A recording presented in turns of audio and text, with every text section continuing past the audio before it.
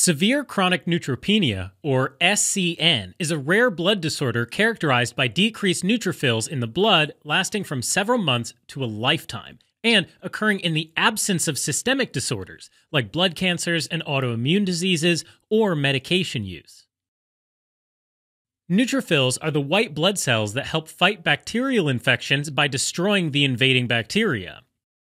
Therefore, a lack of neutrophils results in increased susceptibility to bacterial infections throughout the body.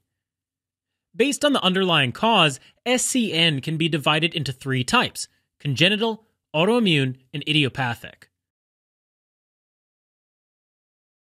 Common signs and symptoms of SCN include recurring fevers, mouth ulcers or sores, gum inflammation which can lead to premature loss of teeth, and recurrent bacterial infections. These may include infections of the skin, referred to as cellulitis, and/or of the mouth, gums, and supportive tissue around the teeth, called stomatitis, gingivitis, and periodontitis, respectively. There may also be infections of the paranasal sinuses, called sinusitis, the throat, called pharyngitis, and the lungs, called pneumonia.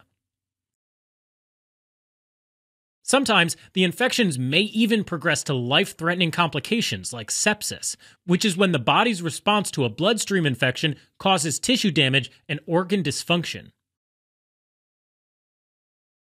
Although the different SCN subtypes present with similar clinical features, they have varying causes. Congenital SCN, often the most severe subtype, typically presents in infancy or early childhood. It's caused by mutations in the genes which result in the bone marrow producing inadequate or defective neutrophils. The most common mutation involves the ELANE gene, which is inherited in an autosomal dominant pattern. This means that a single defective copy of the gene inherited from either parent is enough to cause the disease. ELANE mutations are also responsible for a rare subtype of congenital neutropenia called cyclic neutropenia, which is characterized by periodic severe decreases in neutrophil counts. The cyclic pattern remains fixed for each individual and usually recurs every 21 days, with each cycle lasting approximately 3 to 6 days. Additionally, congenital SCN also predisposes the person to malignancy of blood cells like myelodysplastic syndrome and certain leukemias, especially acute myeloid leukemia. Next, autoimmune neutropenia usually affects children between 6 months and 4 years of age, and rarely adults in the age group of 20 to 30 years. Both the childhood and adult types are mild, but the childhood type usually resolves on its own. Autoimmune neutropenia is caused by the body's immune system producing specific antibodies, which attack and destroy the neutrophils circulating in the blood. The neutrophils growing in the bone marrow are usually spared, which provides some protection against infection. Rare forms of autoimmune neutropenia may also be associated with immune-mediated destruction of other blood cells like the red blood cells and platelets. Finally, in chronic idiopathic neutropenia, the exact cause is unknown, but is thought to be due to some unidentified autoimmune process. The resulting disorder may range anywhere from a self-resolving illness to severe life-threatening complications from infection.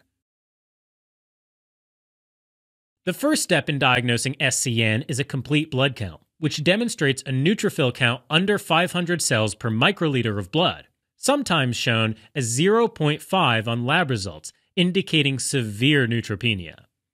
Further tests may be done to differentiate between the types of SCN, including repeated blood counts over 2 21-day cycles to assess for cyclic SCN, or bone marrow aspiration and a genetic testing panel to look for the mutations in the ELANE gene and other genes responsible for severe congenital neutropenia.